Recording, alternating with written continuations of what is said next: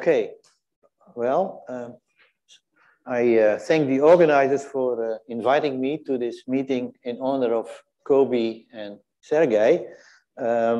It's been great to see how ominimality developed under their leadership.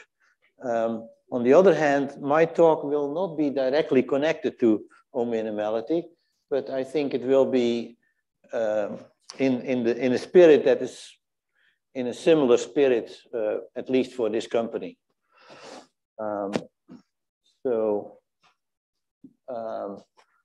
Yeah, it's joint work with my last graduate student near Bad Wai. And well, to remind you that in the 60s, Ax-Kochen and Ersov independently gave a good model theory for a wide class of Hengelian valuation rings with significant applications to the p-adics, p-adic number theory.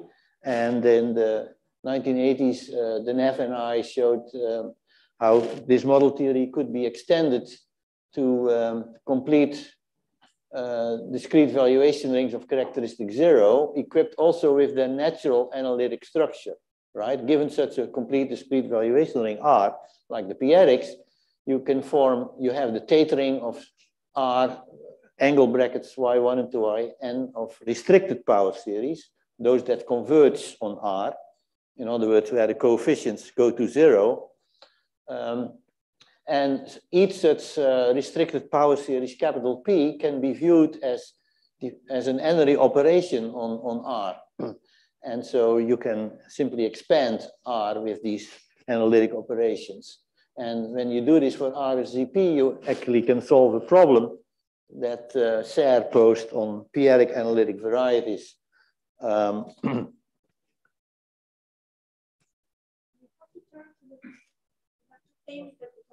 Well, it worked.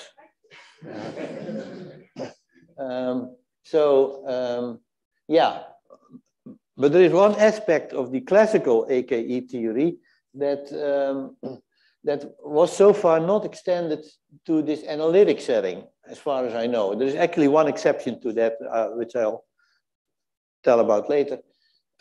Namely, an equal characteristic 0.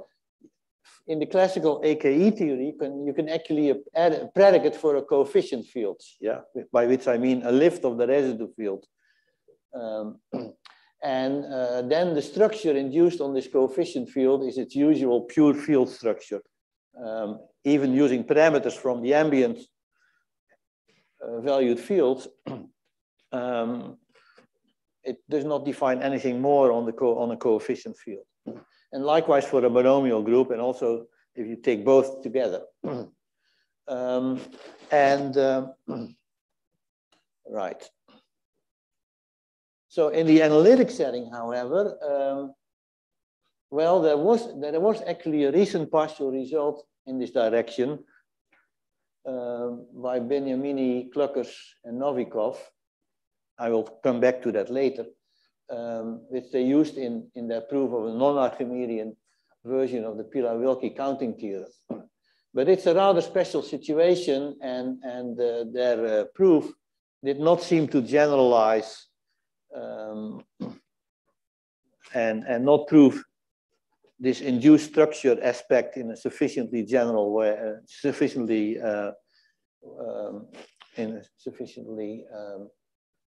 general way. So, yeah, and this has to do with the fact, well, the standard approach to analytic AKE theory is simply by direct reduction to ordinary AKE theory using Weierstrass division with parameters. But we did not see how to adapt this direct reduction method to cover fully the induced structure aspects when you expand your valuation ring or the ambient valued fields. Also with a coefficient field and a monomial group. It's of course, yeah, unlike in the classical AKE theory. So, so this led us to aim for the theory of analytic valuation ring yeah, maybe I should say there is a lot more to the analytic AKE business than I just said. It started with this paper of Denef and myself, but then Leonard Lipshitz and Zachary Robinson and Ralph Cluckers have extended this whole thing in many ways to also more general valuation rings. But I won't go in that direction here. Anyway, we were, but again, I think also what they do, I don't think you can expand with a coefficient field in a monomial group and still have a good model theory, at least not the way, not the method that they, with the method that they use. Anyway, this led us to aim for a theory of analytic valuation rings, which is in much closer analogy with ordinary valuation theory, and actually that worked. So Weierstrass division is still a key tool, but it's now it plays a different role. And this approach does accommodate expansion by a coefficient field and a monomial group, much like the original AKE theory did. So you get, so that's what I'm going to talk about. So now, first some generalities. You can start on a very general level. You start with a commutative ring. Actually, all my rings will be commutative. I'm not going to say that later again. And so let A be a ring with where 1 is not equal to 0, and suppose it's complete with respect to an ultrametric norm, where the norm of any element is at most 1, and the norm of 1 and minus 1 are equal to 1. And ultrametric simply means what I wrote there, the obvious inequalities. The norm of A plus B is less than equal to the maximum of the norms of A and B, and the norm of a product is less than equal to the norm of the product of the norms. Okay, and that gives you this analog of the Tate ring, restricted power series, where the coefficients go to 0. And by an analytic A ring, we simply mean a ring which is equipped for every n and power series in this ring with an n- ary operation which satisfies some natural identities. For example, y sub j evaluated at the point little y simply gives you the j coordinate of that point, right? So little y is simply an n tuple y1 up to yn from R.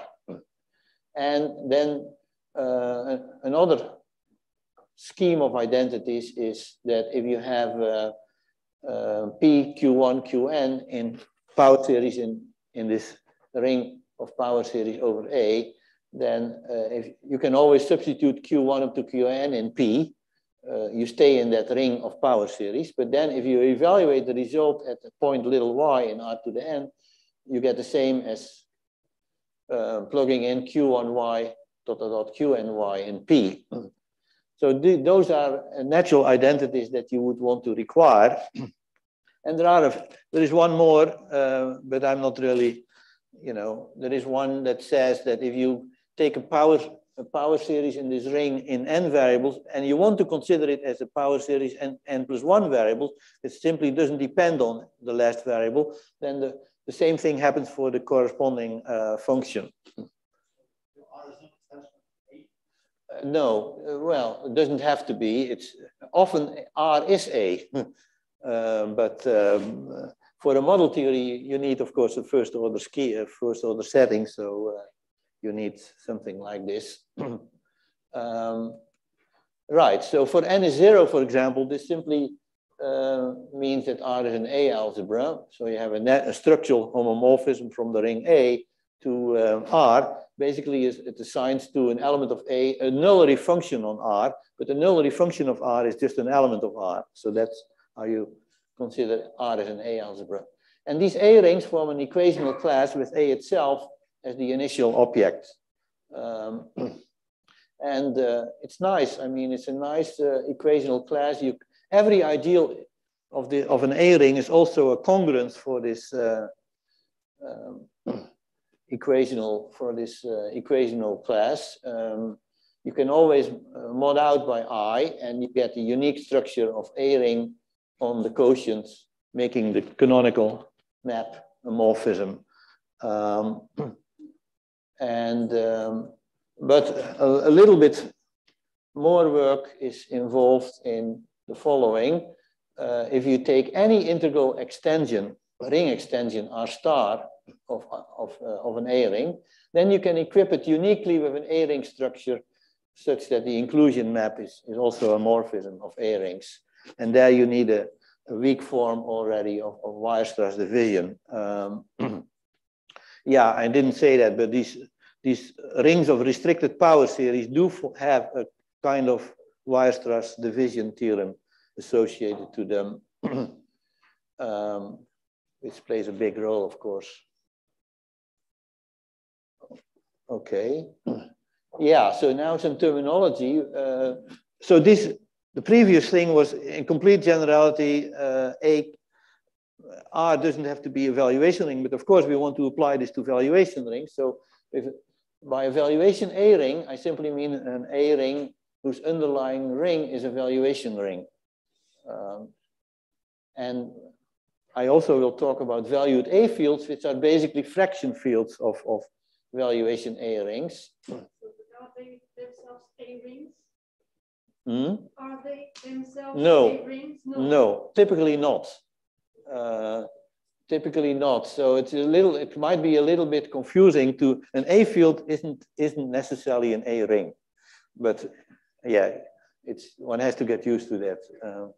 But it's a fraction field of a valuation A ring with the induced valuation, or you could say it's a valued field whose valuation ring has the extra structure of an A ring, right? And of course, this is all first order. Once you fix A, and then these are okay. Yeah, a little bit more. I'm going to introduce a language to talk about both A rings and valuation A rings and valued A fields. So yeah, so there is a superscript A to indicate that I'm talking about A rings, and the language L superscript A is simply the language of A rings, right? In other words, the language of rings where you have an extra, there for every restricted power series over A, you have a corresponding symbol for the n-ry operation that is associated to it. And but then I also, since I'm going to talk about valued A fields, and I add the symbol for this domination relation, which I never know how to pronounce, and then also a symbol for a restricted division, a binary function symbol for restricted division, and we construe a valued A field as a structure for this language. Yeah, where I let R be the valuation A ring of K. And well, obviously the ring symbols, 0, 1, plus, minus, name the ring operations of K.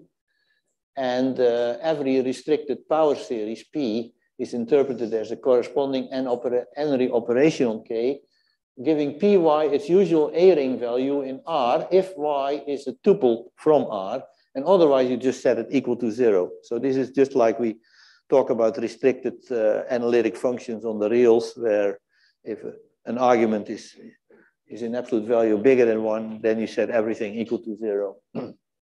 And then the domination relation F dominated by G is simply that the valuation of F is greater than or equal to the valuation of G. Or you can just say F is an element of GR. And the restricted division is important for various reasons, and it's defined that way. It's F divided by G if F is dominated by G and G is not 0. And otherwise we tell dfg equals 0.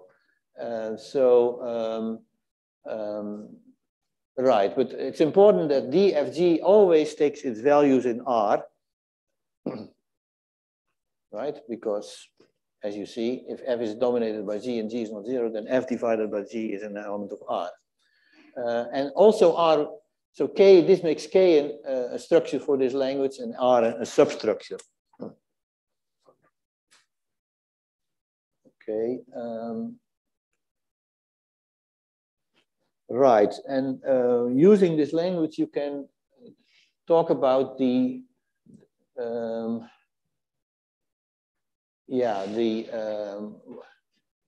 extension generated by an element little z. So let K be a valued A field, let R be its valuation A ring, and let L be a valued A field extension of K. This means also an extension in the sense of this language, L superscript A, and then the domination symbol, comma D. It's an extension for that language. And consider an element in this extension and let capital Z be an indeterminate. Then you can take simply all the terms in that language with parameters from capital K in the variable Z and plug in for capital Z, little z. And if you then also require that tau Z is dominated by 1, you get a valuation A ring of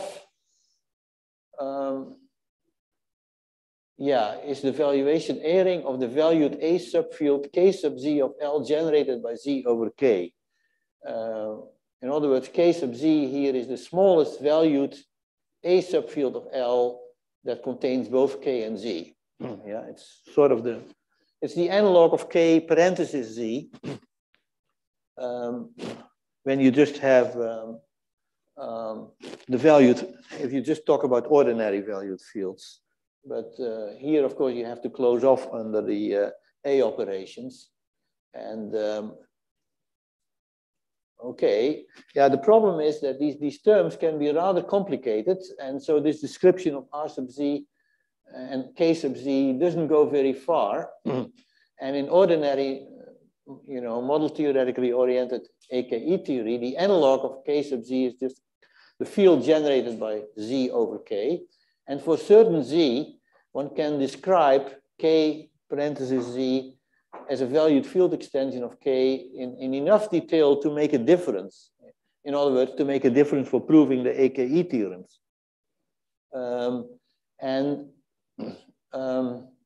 That is much more of a problem when you talk about K sub Z instead of K parenthesis Z.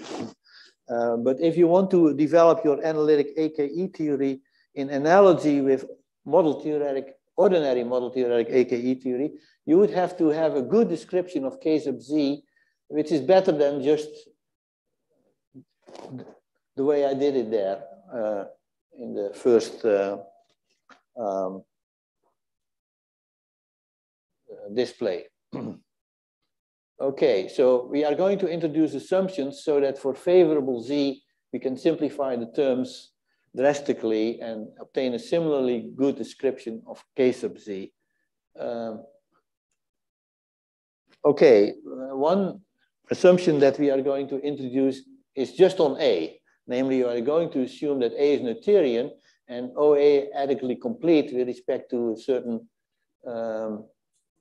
ideal little o of A, which you can think of as with the norm given in an obvious way, namely the norm of A will be then 2 to the minus n for A in the nth power of that ideal and not in the n plus 1 power, or any equivalent norm. In fact, it's not the norm that I introduced on, that I assumed about on A is not really that important. It's the topology, the ring topology that really is the important thing. But somehow it's convenient to have also, it makes it easier to talk about things if you also have a norm. For example, you could have A is simply the ordinary power series ring over Z, where the ideal little o of A is generated by the variable T. Right. And for example, in that example, an advantage is that you can view both the ZPs, the ring of p-adic integers, and the power series rings over FP as A rings for that particular A is ZT in a natural way. Anyway, let R be a valuation A ring. And this is a technical, this looks a little bit technical, but turns out to be crucial for what is coming. We say that R is viable if R is not a field, and the maximal ideal of R, which I indicate by little o of R, is generated by some element such that the finite power of it lies in the ideal generated by little o of A. For some, the exponent there should be a positive natural number. Actually, we were mostly just interested in the case that E is 1, right? That the ideal of R is generated by one element, and that one element is in the image of the maximal ideal of, sorry, not the maximal ideal of the distinguished ideal little o of A. Yeah, little o of A doesn't have to be a maximal ideal. Like in that example, it's not.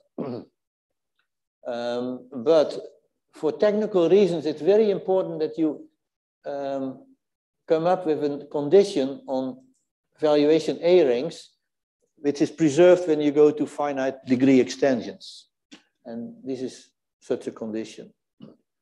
But note that this condition in particular implies that the maximal ideal is generated by a single element. So for example, this does not allow the value group of your ambient field to be divisible.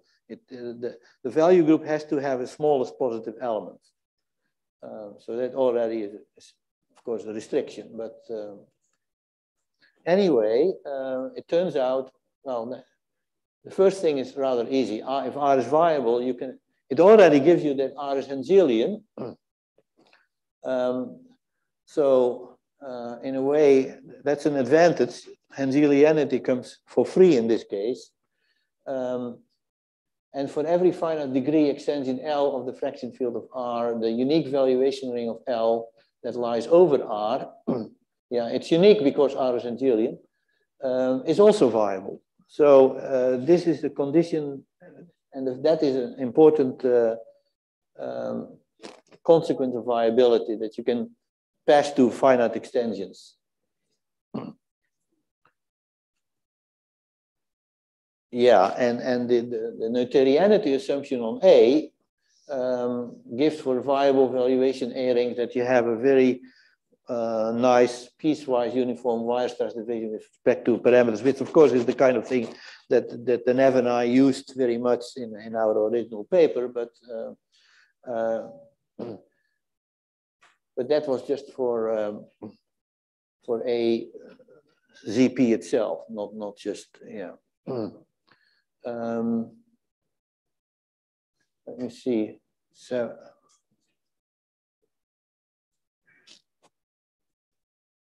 okay, now, so here is a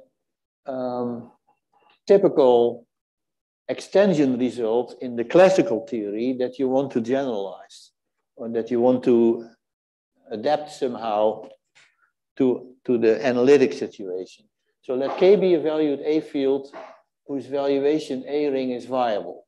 Let L be an A field extension of K, yeah, and let Z be an element of L. Now, of course, if Z is algebraic over K, there is no problem. K sub Z is just the field generated by Z over K because of the last fact I mentioned on the previous, every finite degree extension, the unique valuation ring line is also viable.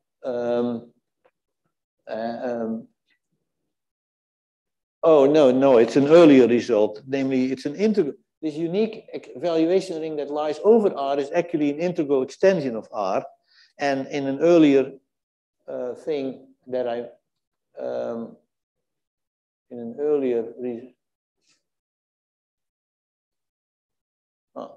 yeah, the fact on the bottom there, if you have an integral extension, it already comes with a unique A structure that makes that works. So for that reason,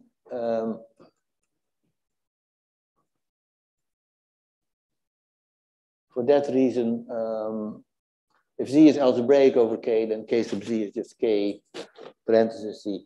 But another situation you have to deal with is, suppose you have a sequence in K indexed by, let's say, a limit ordinal, rho, the indices rho range over the ordinals less than a limit ordinal, then it makes sense to talk about such a sequence pseudo-converging to Z and of transcendental type over K. This basically means that it cannot have a pseudo-limit in an algebraic extension, right? And then it's classical that the field generated by Z over K is an immediate extension of K, and in a way it's uniquely determined by this pseudo converging sequence. If you take another pseudo limit of the same sequence, then let's say Z prime, then KZ and KZ prime are isomorphic over K by an isomorphism that sends Z to Z prime. So it would be nice if you could also prove a similar thing for K sub Z. And fortunately, that is true. So the answer is on the bottom. K sub Z is indeed an immediate extension of capital K, but how to get there is as follows. And you see it's a little bit more work than in the classical case, although it uses, in fact, in some sense, it uses heavily the classical case. We can, of course, arrange that the zeros are all dominated by 1. Otherwise, you just replace the 0 by the reciprocals. And then the difference between Z and 0 you can write as something in K, T rho times U rho, where U rho is in this extension K, generated by Z. This is the ordinary field extension generated by Z. And U rho is then asymptotically equivalent, has the same valuation as 1. Yeah. Right, it's a unit in the valuation ring of KZ. Okay, so for each row, you can form the A ring generated by U rho over R, right? And then you can show that from some index on, if rho is and sigma are, if rho is less than sigma and both of them are bigger than rho 0, then R angle bracket U rho is contained in R angle bracket U sigma. So you get an increasing sequence of A rings. None of these A rings themselves is a valuation ring. But if you take their union, you can show that it is a valuation ring, and that is R sub Z. So this gives a rather explicit description of R sub Z, and one can then show that K sub Z is indeed an immediate extension of K. So it is just what we want. If you want to have an analog with ordinary AKE theory. And it's also unique up to, in the same way as in a classical AKE theory. Namely, if you have an other valued A field extension L prime of K, and the same sequence 0 pseudo converges to an element in this other extension, then the two A rings R sub Z and R sub Z prime, let's say over R, well, there's a unique A ring isomorphism between them, sending Z to Z prime. That's a typo. The second Z should be, of course, Z prime. And of course, that means that it extends also to a valued A field isomorphism between KZ and KZ prime. Right. Right. Okay. Now, so this leads in the usual way, for example, to a Kaplansky type embedding theorem and uniqueness, result for K of equicharacteristic 0. Any such K, yeah, K is still a valued A field with a viable valuation A ring. Any such K has a spherically complete immediate valued A field extensions, and any two such extensions are isomorphic over K. And again, one can prove this also for finitely ramified of mixed characteristic, right? Because it's really the fact on the top that you can use in the same way as in the ordinary Kaplansky type uniqueness theorem. Okay, yeah. Feel free to interrupt or ask questions. Yeah, now in the classical AKE theory, the immediate extensions, that is one important thing to understand. And then there are two other kinds of transcendental extensions that you really have to understand, namely, but they are a bit easier. They are considered to be a little bit easier to handle than immediate extensions. And one kind of extension is where Z is dominated by 1, so Z is in the valuation ring of the extension, and the residue class of Z is transcendental over the residue field of K, right? So this is the case where the value group remains the same, but the residue field extends as much as extends in a transcendental way. So that is one kind of extension. And the other kind of extension is sort of the opposite. That's where the residue field remains the same and the value group extends as much as possible. So that's the case where for every D greater than or equal to 1, D times the valuation of Z is not in capital gamma, by which I mean the value group of the base field K. Yeah. So it turns out, anyway, these extensions are well understood, of course, in the classical theory, and together with immediate extensions, you can sort of control everything else. But in our analytic AKE theory, it turns out that these kinds of extensions are much harder and to deal with. And they gave us a lot of trouble. Nevertheless, we managed to overcome the trouble, and this is so. Let K again be K is always a valued A field whose valuation A ring is viable, and L is an valued A field extension. L does not have to be, by the way.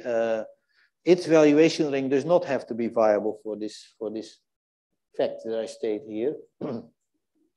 Now, the central fact is that one can show that the quantifier-free type of Z over K in the valued fields, in the ordinary valued field setting, right, where you have the ring language of rings together with a symbol for the dominance relation, that quantifier-free type of Z over K completely determines the quantifier-free type in this extended language, where you also have the A-ring operations and the restricted division.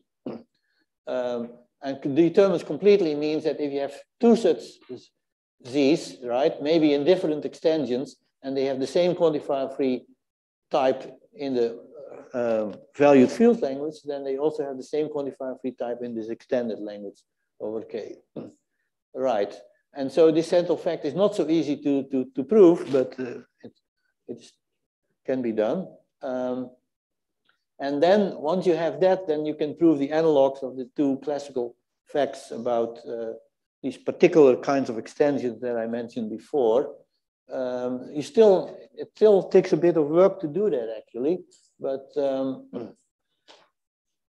anyway, there are the statements. If little z is dominated by 1 and the residue class of z is transcendental over the residue field of capital K, then K sub z is an immediate.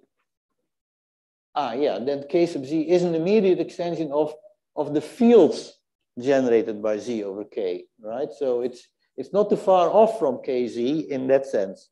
But again, K sub Z is unique up to isomorphism over K, by which, of course, I mean that if you have another Z in some other extension with the same conditions, then K sub Z and K of the others, K sub the other Z are isomorphic over K by an isomorphism that sends Z to the other Z. And the isomorphism are, of course, isomorphism in this extended, for this extended language. Right.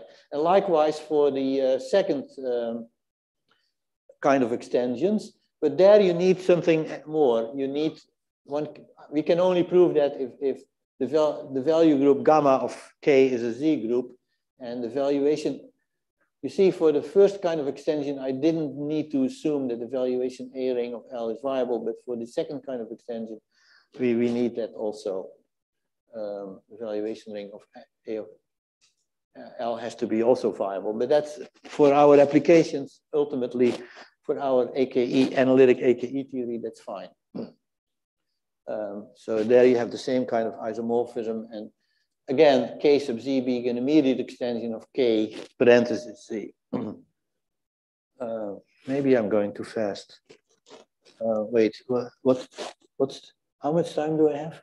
Can I go? Hmm? Yeah, 15 minutes. Oh, and this is slide 10 out of 17. Oh yeah, okay. Oh, then I'm okay.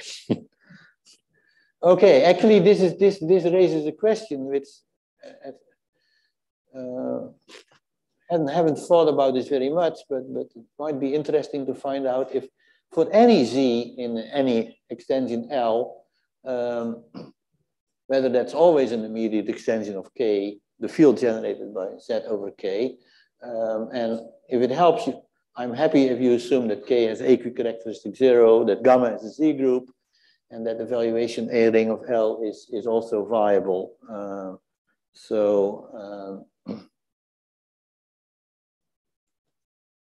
Right, so these extension results then allow us to proceed much as in the classical model theoretic proofs of the Ax-Kochen-Ersov theorems.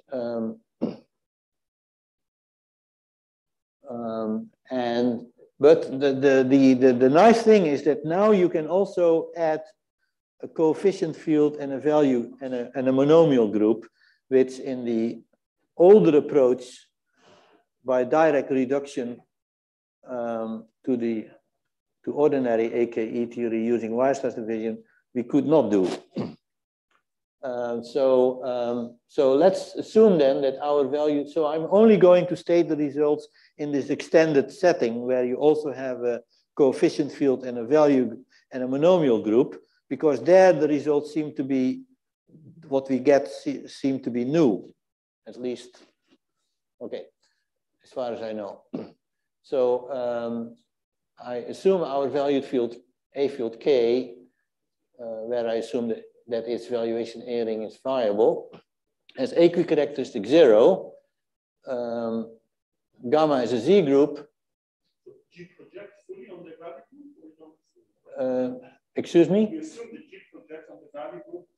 The monomial group is a lifting of the value group, so it maps bijectively onto the value group. That's right. And likewise, the coefficient field maps isomorphically onto the residue field by the usual canonical map. Right. So you have C is a coefficient field of capital K, and G is a monomial group of K. And then you can talk about this expansion of K, where you add the predicates for C and G. But you should keep in mind that this is a one-sorted structure still, right?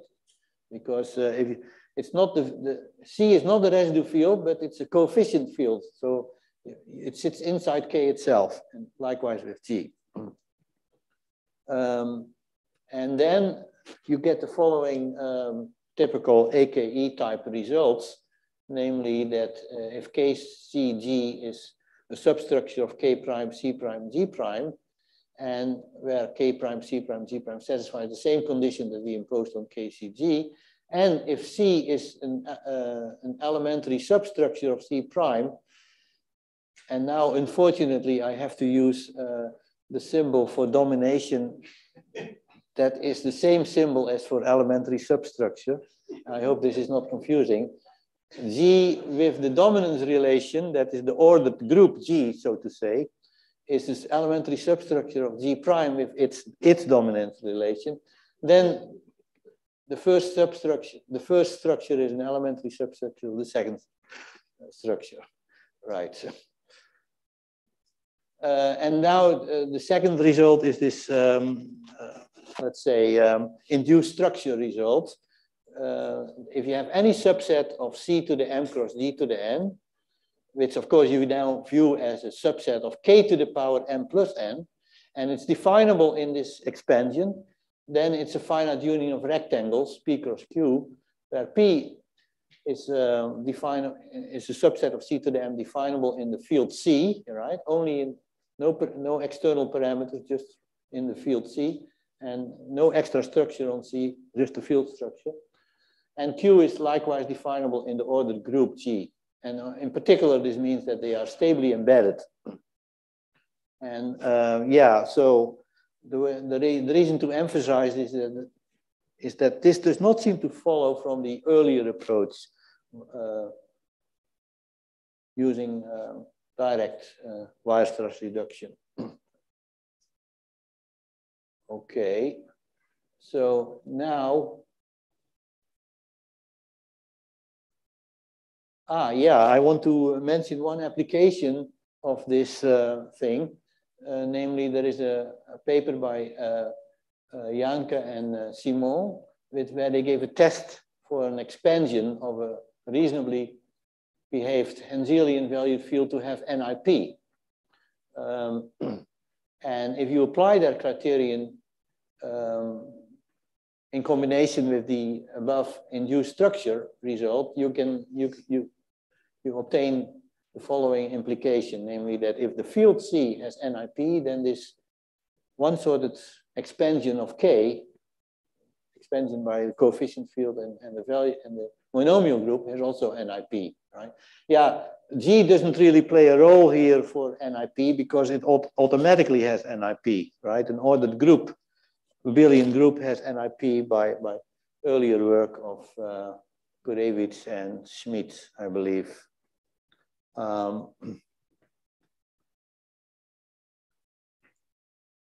Right, now, oh, did I mention Binyamini, Cluckers, Novikov already? I should have, maybe. Oh, okay, right. Yes, so there was an earlier result by, and in fact, this stimulated us to think about this. There is this paper by Binyamini, Cluckers, and Novikov that's going to, or maybe has already appeared in the Duke mathematical Duke journal. What is their result, and how does it fit into what we did? So in their situation, capital A is just the power series in one variable over C, and little o is simply the maximum ideal. And they consider the three-sorted structure, script M, where the three sorts are, well, the valued A field CT, right?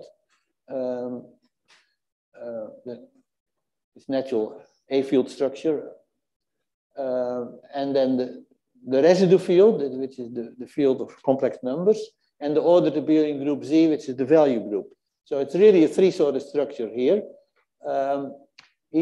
But each of the three components is a one-sorted structure, and then you have also two functions that relate the different sorts, namely the natural valuation from the first sort to the last sort, and then the angular component map.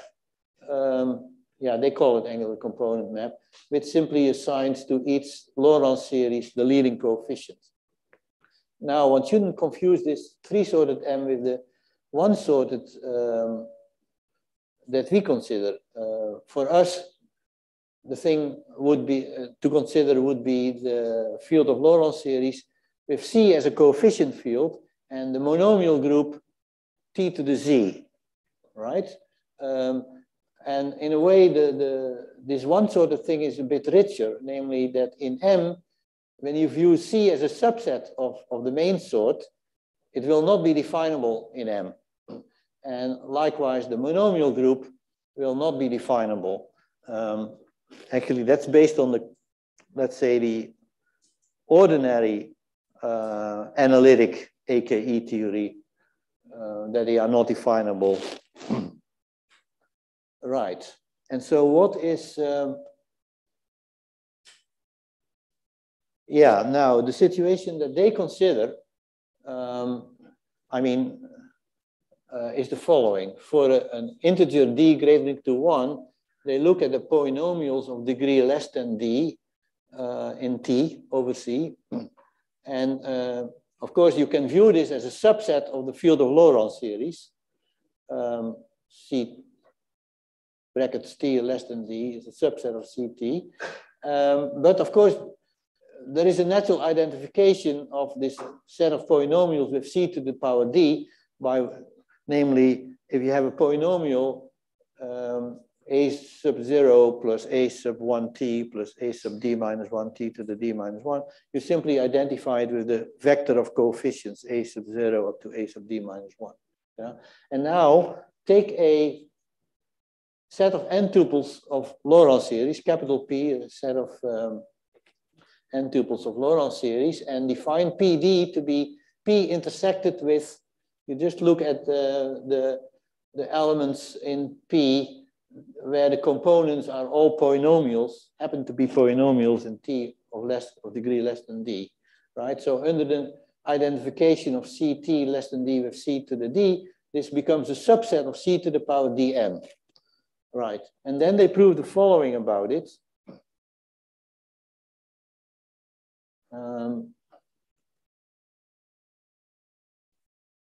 If P happens to be definable in M, in this three-sorted structure, then for every d greater than to 1, this set PD as a subset of C to the power Dn is a constructible subset